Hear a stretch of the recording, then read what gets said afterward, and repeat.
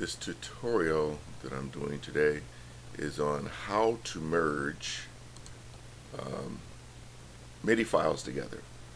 Looking for a way of doing that for a project that I'm working on. So I went to Google and basically typed how to merge MIDI files, and got several hits. Understanding they really didn't know what I was looking for. How to merge them gave me several options. Here's a how to merge. Digital programming. Many of them thought I wanted to take it to an MP3, so I had to get more specific. I wanted to actually take two existing MIDI file, bin hex type files, and put them together. And I came across this one guy who was in a forum, and he basically said you could use Cakewalk. And I thought, I have Cakewalk.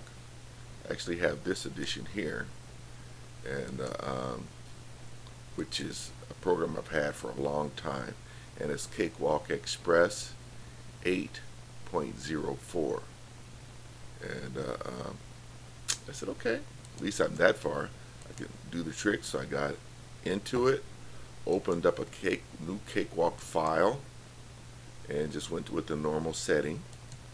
Said OK, and it opens up a new file. And I went ahead and opened that all the way up. And since I wanted to save it as a MIDI file, I went ahead and did that right on. Did a save as function, and find a place to save it. Let's do that in an easy spot, since I'm trying to take some MIDI files, some chants, and tie them all together. That's what I'm going to call this one here, chants, and give it something I can find it by later on, and that would work. And change the file type, and I'm going to use a MIDI format 1 and do a save. And I'll take my first file, and the way you do this is just go to your archive, look for something, and I'll take these. I've got a bunch of these here. Make it so it's easy for me to see all of them in the file, and there they are. And these are the ones I'm going to be using.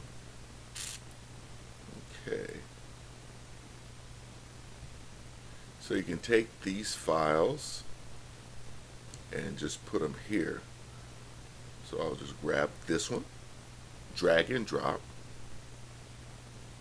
put it right at my first track, right at the beginning, and drop it.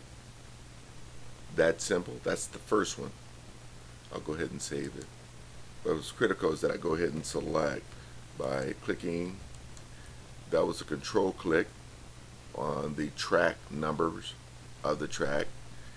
It selects them. The reason I want to do this, I want to open up a staff window, which for this file is the third button on this particular tool, on the toolbar, and it has a staff note on it, and it brings up a staff. Now I want to tile the windows, and I'll use a roll tile. So now I can actually see what's going on, and to unselect that, just go to the next track. But you can see these two staffs here represent this staff down here. I shrunk the size. I'll go here, up here, and let's see. Should be able to increase the size. This is the button right here, so you can see the notes a little bit easier.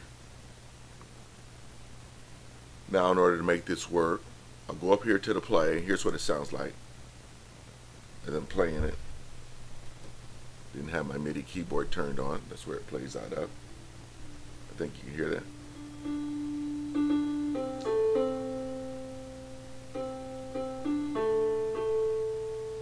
Okay. So that's that. It's in there. It plays. It goes across the staff. If you look at it, I'm at the end of the staff. I hit the move to the end of the song, and I have the black line that comes up, happens to be at the beginning of measure 20, so that's in place. I'll go and grab the next song. Here,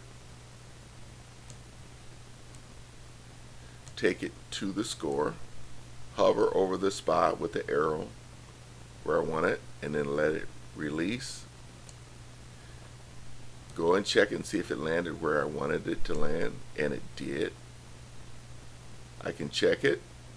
I didn't want to have any spaces between the song.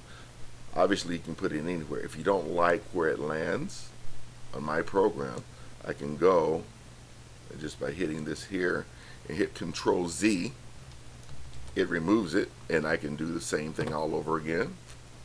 Grab it again. If I didn't want to put it right in the next measure, I want it to be like 4 measures out, I can just go and try to point at that spot and drop it. 1, 2, 3, 4. I hit it accurately, and it landed. And if I don't want it like that, and I don't, I can undo it by Control Z again and just do the process all over again.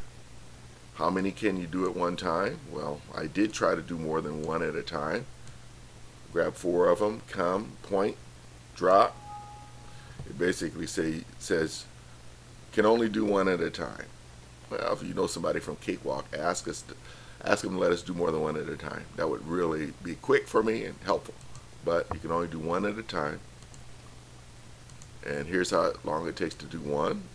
Point. You got a steady hand or a good mouse control. It lands.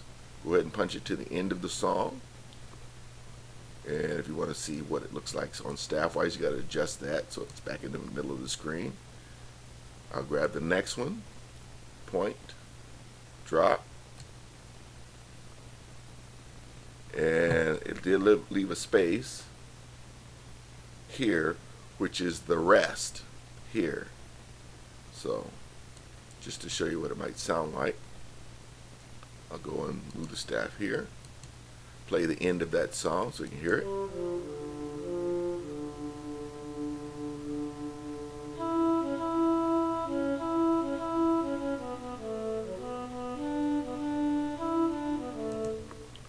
And then move down here.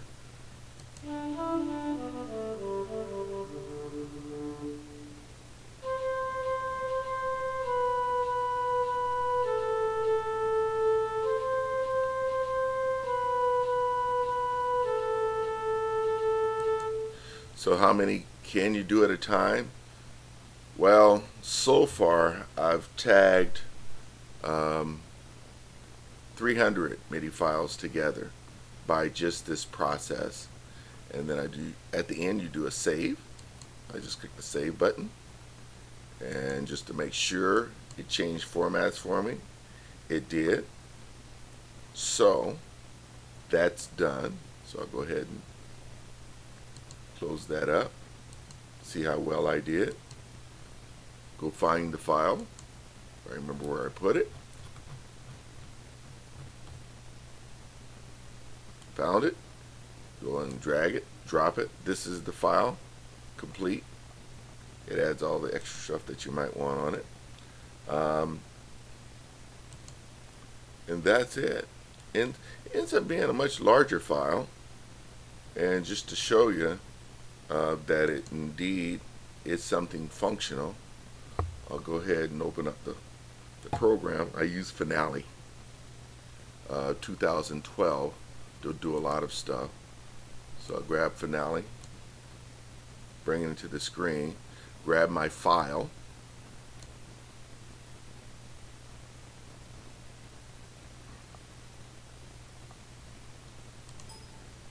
drag and drop it. Since it was a large file, it took a while to come up. I'll tell the MIDI file, since MIDI 3, tracks become staves, and depends on how I set it up. They all come in, and the notes are here. And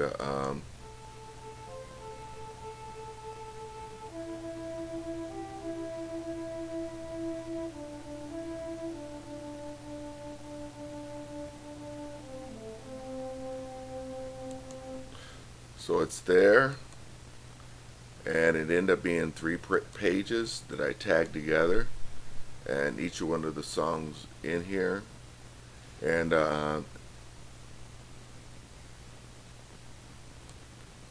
think it actually, for whatever reason, put a lock between the files, and that's easy to undo that. But that would be another video. So you can indeed tie them together if you wanted to have, I'm sure, I don't know what the limit might be, probably depends on how many you can actually put into Cakewalk. And I do have other versions of Cakewalk that I use for other things like Sonar. You might be able to do it in that also. I just haven't tried that. But how do you merge 2 MIDI files or more together? That's how you do it.